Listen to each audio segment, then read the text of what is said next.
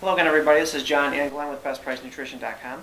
Today we're reviewing Muscletech Nitro Amino FX Pro Series, right? It's a Pro Series. Yeah, There's a lot of adjectives in the name.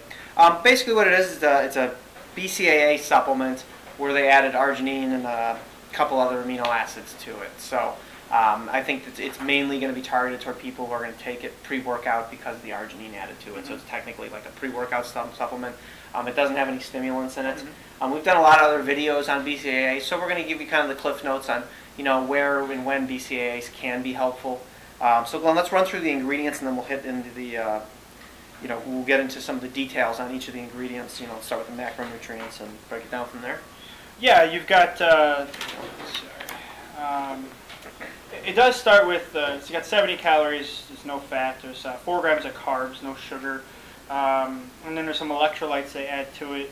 But the bulk of it is what they call their Nitro Amino FX blend.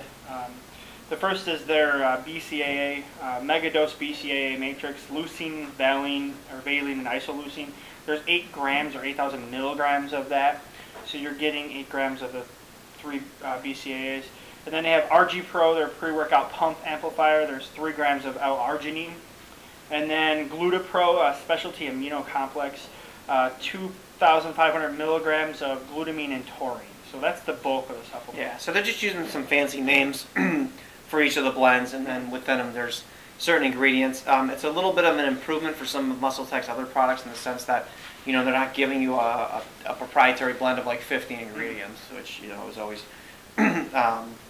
hard to figure out. So we can get a pretty good idea of how much of each ingredient is in here.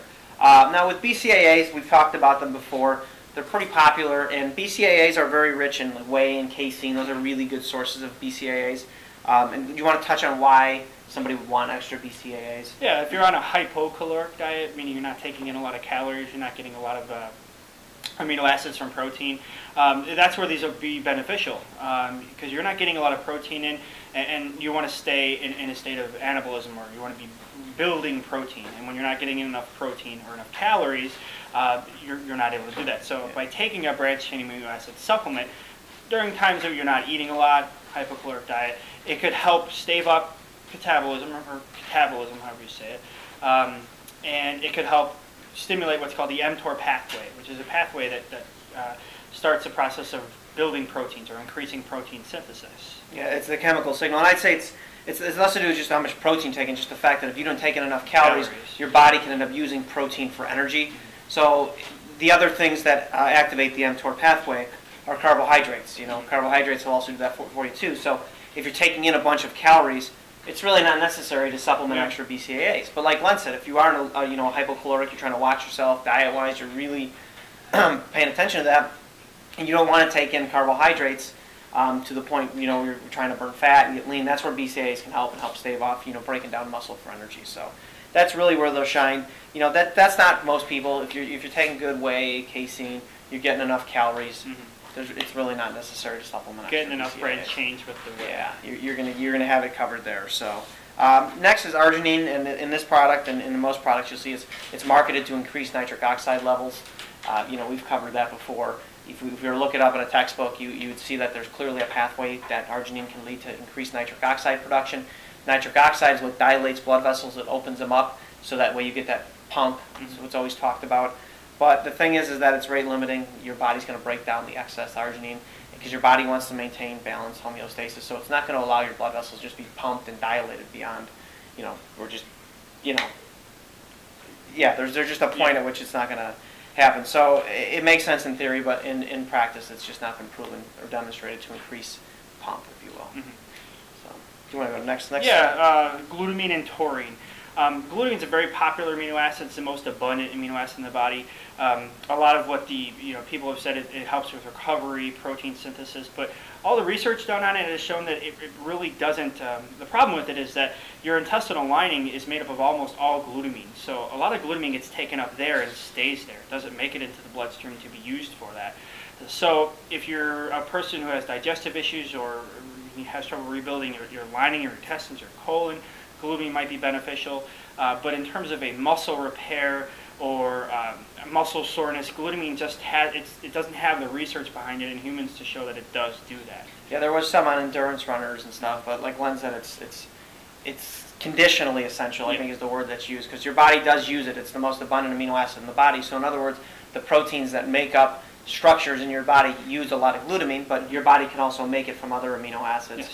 So the link between performance enhancement and supplementing extra glutamine is not there. There's some evidence that it helps with endurance athletes who do long, marathons and super marathons, but even that is still preliminary. So supplementing extra glutamine, again, if you're taking in good protein, some egg, whey, casein, you're eating meats, fish, things like that, you're going to get plenty of it there. So, and other amino acids that your body can use to make it. So, next up is taurine. Yeah, taurine. Taurine's in a lot of pre-workout energy products. You've seen a lot of energy drinks that you can buy in like the supermarkets and things like that. There's some research on taurine to show it can help like endurance athletes in power output, but all of it's inconclusive. It doesn't really have a lot of what's shown is that it can help with possibly lowering heart rate or lowering blood pressure.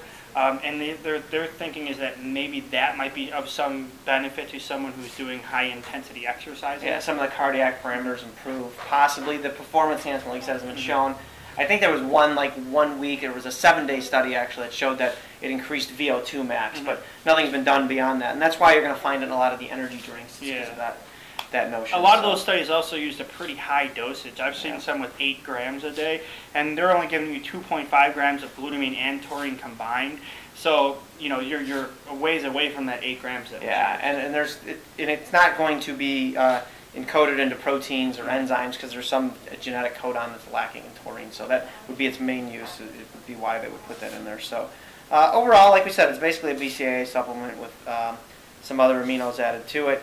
It's not overpriced, is usually what we see with Muscletech. This one's not overpriced or anything, but so if you're going to use it as a BCAA supplement, somebody on a hypocaloric diet, I think that's somebody who can see some benefit from it. If you're not, it's really not necessary. There's not much in here that you're not going to get in your proteins and stuff, so you have that covered. So so if you guys like the video, you can rate it at the bottom. There's a thumb up, thumb down underneath the video. You can also post comments. We're more than happy to answer them. Also check us out at facebook.com/bestpricenutrition. We appreciate you watching. Thank you. Thank you.